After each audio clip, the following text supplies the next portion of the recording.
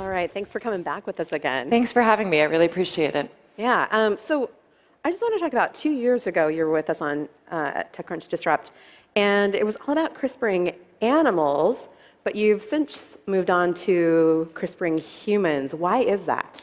Yeah, so I think like many startup companies, we've gone through a couple of different versions and pivots as we ultimately figure out the best way we can use gene editing to make an impact on our communities. So when we first founded the company, it was really a broad platform technology play.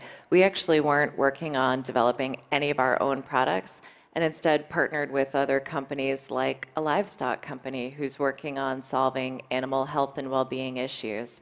But over the years, as we've developed better versions of CRISPR and have really advanced the ball in terms of the technology, we realized it was the right time to make a bet ourselves and actually invest in developing our own products.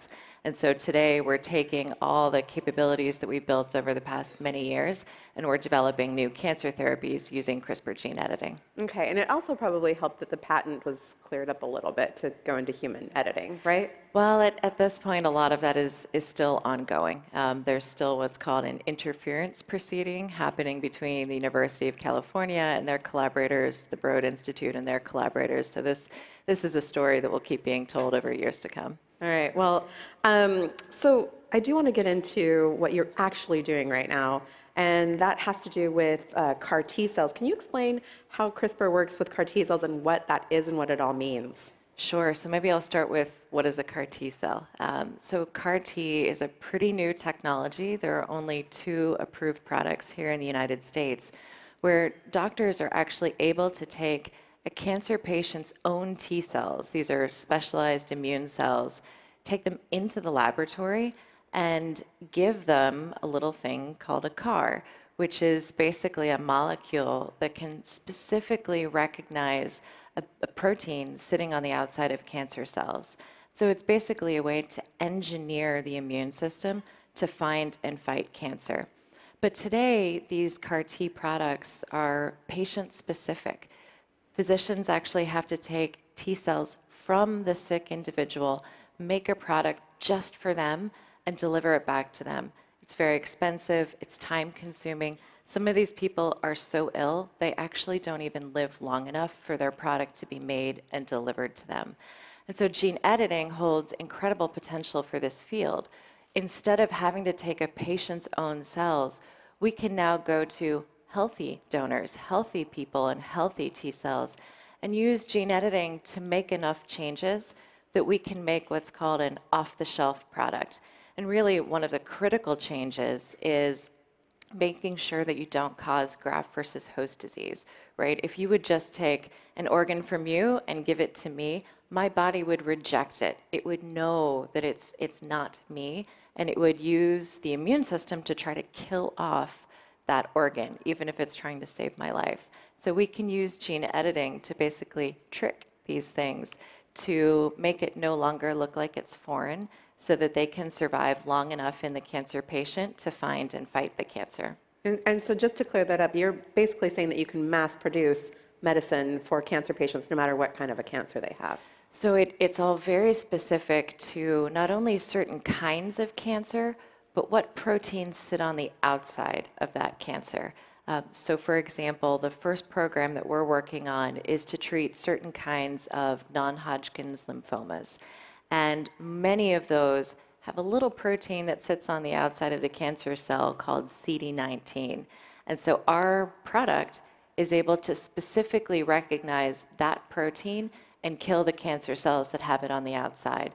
So to go after a different kind of cancer, we'd have to re-engineer a new product to recognize a new protein for that kind of cancer. Do you think you'll get into anything beyond cancer, like Alzheimer's disease?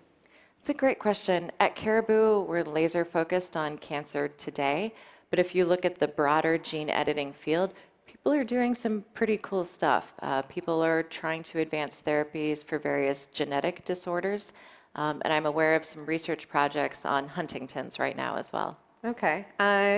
Is there any company specifically you can mention, or? Anyone that's working on something you think is Sure. kind of interesting? Yeah, absolutely. I think one of the other companies in our space is aptly named CRISPR Therapeutics, and they're advancing using CRISPR to try to treat beta thalassemia and sickle cell disease, which are both disorders of the blood system. And I think it holds quite a lot of promise and potential. It's kind of a small community, right? Like you're talking about CRISPR Therapeutics, which was co-founded by the same woman who helped co-create the CRISPR-Cas9 system along with Jennifer Doudna, who That's right. is your co-founder. Yeah, so I think that's kind of interesting how it's a lot of women and it's a very small space. It's pretty cool, absolutely. And of the four original CRISPR companies, two of them are led by women, which I think is remarkable. Yeah, that's pretty remarkable. There is a lot of confusion around CRISPR, and there is some fear that we're playing God by editing our genes. What do you have to say about that? Yeah, I think they're really important ethical and moral questions that have to be asked as part of figuring out where to use the technology and probably more importantly, where not to use the technology. At Caribou, we actually have a company policy, no human embryo editing, full stop. No baby embryo, yeah, embryo editing. Correct, Yeah. correct. So no editing of early embryos, no editing of sperm, no editing of eggs. And that's for a multitude of reasons. I think for many of us, it's part an ethical component. And I think it's also a question of what is the technology ready for? Often CRISPR is described as kind of the Microsoft Word for the genome. You can just go in and make some changes and, boom, you're done. But it's nowhere near as easy as Microsoft Word. And the system is imperfect. You might want to make a change just in this one place, but sometimes other changes happen elsewhere. And so we think it's really important to wrestle with when those, what we call off-target effects, might be acceptable and when they're not. So if you're thinking about a cancer patient who's very ill, has no further treatment options, their risk tolerance is going to be very different than if you're thinking about a baby who's not even born yet, and what the risk tolerance should be for that individual. And so that's a big part of what informs our decision. And doesn't that get into also the germline editing, which is something that could affect all of humanity? Exactly. So if you just edit a person's T cells or their blood stem cells, those edits stay with them and die with them. They're not passed on to next generations. But the germline, so embryos, eggs, or sperm, those edits not only impact the person born from those materials, but all of their children as well. And that's a huge implication that has to be thought about appropriately and is a big part of why we don't think it's appropriate. Okay, so there are other people who are working on human embryo editing, specifically in China. We've seen that happen before, and we don't actually know the results of those experiments, right? So what can you explain what's going on with regulation here to make sure that we don't do something completely reckless with the future of humanity? Absolutely. Regulation and rules vary dramatically around the world on this topic right now. Some of that is because regulations were written decades ago, a long time before any of these technologies existed. And so sometimes they're imperfect for the challenges that we face right now. In the United States, the FDA has made it clear that they will not review any applications for products that rely on editing human embryos or human germline materials. So from a therapeutic perspective, that's not going to happen here. People are doing basic research here in the United States, editing embryos to try to better understand early development, but that's not in the context of then trying to create a pregnancy and create a person out of it. In other countries, it appears it might be easier to try to do these types of experiments. And as you said, allegedly there are multiple edited babies in China, that we really don't know a lot about what happened there. Yeah. It seems like it's a tough call to say to someone who really wants a baby but has a genetic disorder to say, sorry, you're out of luck. What do you have to say about that? Yeah, it's heartbreaking. And I've certainly spoken with many people who have themselves rare genetic diseases and would desperately love to ensure that future generations don't. I'm incredibly sympathetic to that. And I think it has to come in the context of knowing that we're not solving one problem and creating many, many more, which at this stage we have no confidence in. Okay, let's talk about what people are actually doing in the US right now without much regulation, which is these DIY in your basement or even live streaming, injecting themselves with CRISPR. Seems like it's Wild West out there. I mean, what do you have to say about people who get online and buy a kit and then want to CRISPR themselves? Yeah, I think that's incredibly dangerous. And I would break the DIY community into two very different buckets. I think there are a lot of people who are science curious, science enthusiastic. They buy these kits to teach themselves or their friends or their children about science. They're maybe editing bacteria or yeast or something like that. I think that's awesome. I think any chance that people have access to science to better understand it is fabulous. When people instead try to take those materials and self-administer them, and I'm aware of one case where that has happened in the United States, I think it's terribly irresponsible, both for how that individual is treating him or herself, as well as the potential impact that it has on the community and the field. That's not how we do drug development. That's not how we should do drug development. I agree with you, but it does seem like it's sort of open and available for anyone. In fact, there was a law recently passed in California that said you can't buy these kits, you can't sell these kits unless they say not for human use. But I mean, that seems sort of like a Band-Aid on the problem. Yeah, it's a unique approach. You know, I think many stakeholders have different ways to try to approach this and influence it. California took a legislative approach. Obviously, there's all kinds of regulations that pre-exist for how we're supposed to test and evaluate first safety and later efficacy of new therapies, and none of this fits that paradigm. There's a guy here in California, actually, IT consultant, I think it's Malakar Isaac, we were just talking backstage about him, who has a rare skin disorder and he's begging scientists to CRISPR him to save him from these skin lesions he gets from the sun. Do you think he should be allowed to CRISPR himself? Yeah, it's a really tough case. So I've read probably the same news article that you have about this. And I think it's a great example of some of the misconceptions of where the CRISPR technology is today.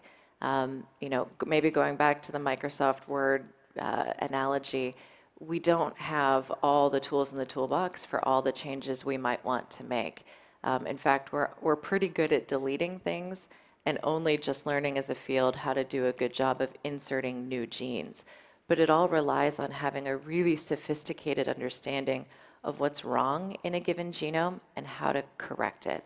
And my understanding is he has some pretty out-of-the-box ideas for how to take a gene from a very different species, a little tardigrade, to put in his own genome to try to impact his biology. Again, I think that's completely outside the context of how we do drug development, and doesn't seem like a safe or fair approach for him. Yeah, I can see that. What's the worst case scenario? Like, scare the audience a little bit. What's the worst thing that can happen with CRISPR? I mean, I'll be honest, I was in Hong Kong last year for the meeting where the announcement came out that allegedly multiple babies had been edited with CRISPR. And I think that already was what many people would have thought of as the worst case outcome. You know, I think people are very concerned, I'm very concerned that misuse of the technology will hurt someone, and will also slow down its application in places where people are following the rules and there is tremendous potential and people are working inside of the regulated environment that we have here in the United States to test new therapies that could impact a huge number of patients positively. And so I really worry about both sides of that. Yeah, and from my understanding, people could also make biological weapons. There's a lot of other directions they could go with CRISPR right now that we mainly need better regulation on. I think that gets a lot of attention. Mm-hmm. I think if you were trying to be devious and develop biological weapons, there are probably a lot of other technologies you'd go to first. CRISPR really works kind of one cell at a time, one organism at a time. It's not a great way to attack a lot of things simultaneously. I don't think that takes away, though, from the importance of really thinking about the seriousness of both the potential and the consequences and the ethical implications. Okay, that's fair. Okay, so, but CRISPR also, you were saying, isn't exactly 100% of the time. We have a long ways to go. Should we be worried about that since we're doing human DNA editing right now? Yeah, so I think that's a big part of why we believe it's acceptable at this stage to work on developing cancer therapies or therapies for other patients who have no other options. And the field is doing a lot of work, our team is doing a lot of work on trying to improve the specificity of the technology and improve our ability to measure it.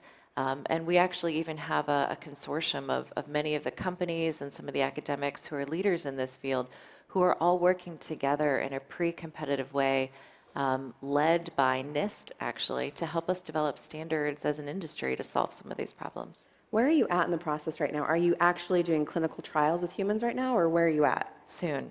So we're still in preclinical research, and we expect to be in our first phase 1 trial next year. Next year. And do you know how many people you'll be using, or not using, that's not the right word, but bringing into the trial? That's a great question. Typically, these trials are pretty small, and it's maybe 20 to 30 patients who would be part of a phase 1 trial. Okay. How do you handle not knowing the consequences for editing human DNA maybe 300 years from now?